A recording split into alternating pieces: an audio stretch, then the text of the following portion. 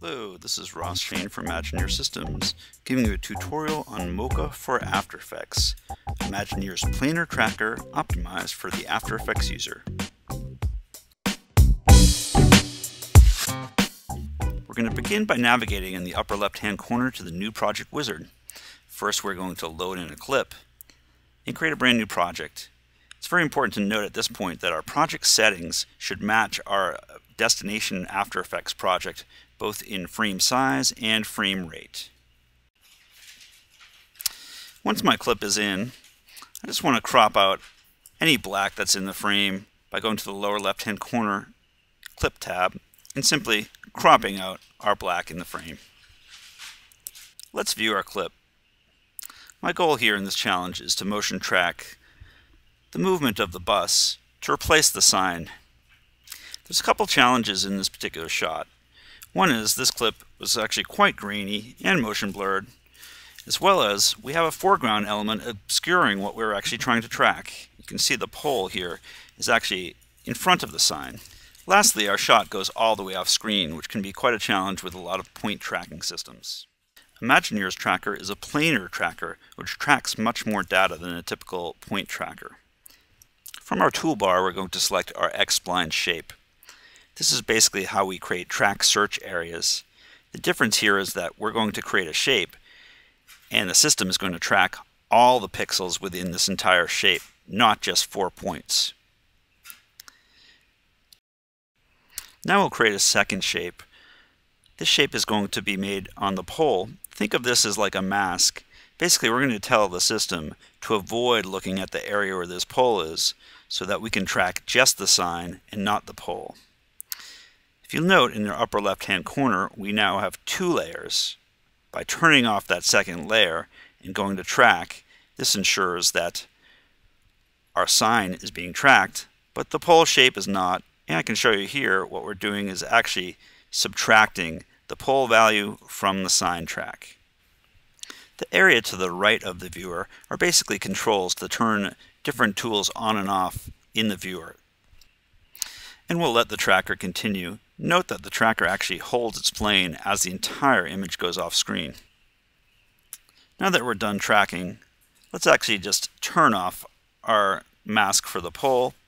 I'm going to turn on our surface, which is basically how our tracking data is going to be translated to After Effects corner pinning. Again, we'll use the tools on the right-hand side of the screen to turn things on and off. I hid my layers, and we're going to turn on our grid just to get a good sense that we've tracked this plane really accurately. Now that we've tracked the motion, what we need to do is make sure that our tracking is rock solid. Mocha and Mocha AE both have an Adjust Track tab that allows me to really use an advanced tool to make sure that there's no drift in my keyframing.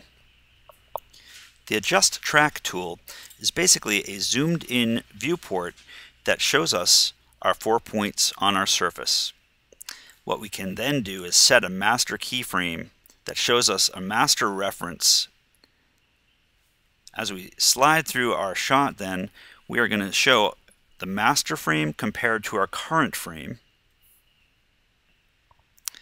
And we can look at the difference between the two frames and basically compensate for any drift.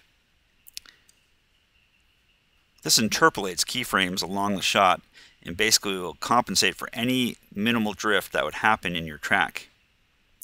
The auto button is a great way to work. It allows you to automatically add keyframes without having to go in and adjust the keyframes manually. The goal here in Adjust Track is to view each of your 4 corner points and add Adjust Track keyframes to fix any drift. This is also an excellent tool to play with if you're tracking things that go all the way off screen, or if you wanted to add another search area for offset tracking.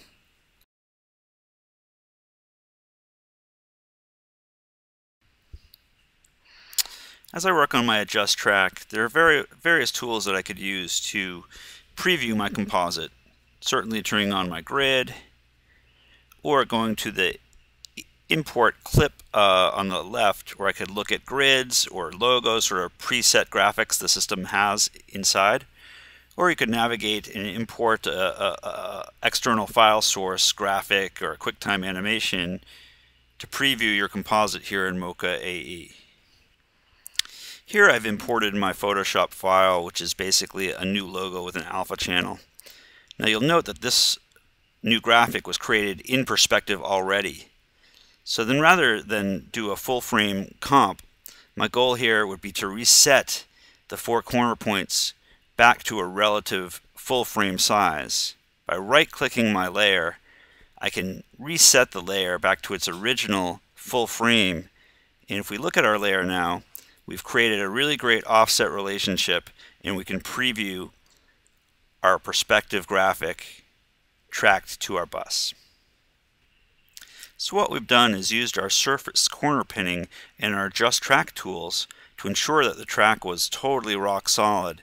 And then by resetting our surface to full frame, we can show a full frame offset relationship.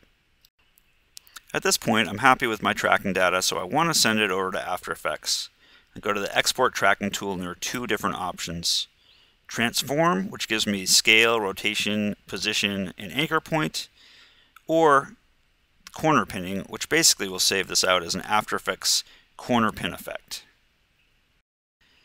Now we're going to simply save out our corner pin tracking data to our desktop. That is then going to be pasted into After Effects and converted into corner pin effect keyframes. Here in After Effects, on one layer I have the shot of our bus, and then on the layer above it we basically have over here we have our sign graphic. A key step at this point is going to be make sure that I'm on the very first frame of the layer that I want to send the keyframes to. Simply copy, and we'll select all and copy, and then we're going to paste our keyframes onto our sign layer in After Effects. You'll see then we have all the keyframes from Mocha AE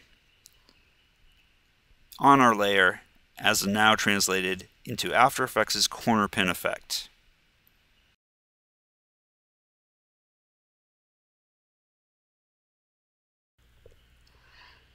Lastly, we're going to select our bottom layer, duplicate it, and throw it on top of our graphic, simply adding a quick mask here to make sure that our sign track to the bus actually does go behind the pole. And that's about it. We've used Mocha's planar tracker to track an object that's going off screen that's being obscured by foreground elements, and we've quickly tracked it, validated the tracking data, and sent the tracking data back to After Effects to complete this composite. Thanks for listening. This is Shain with Imagine Your Systems.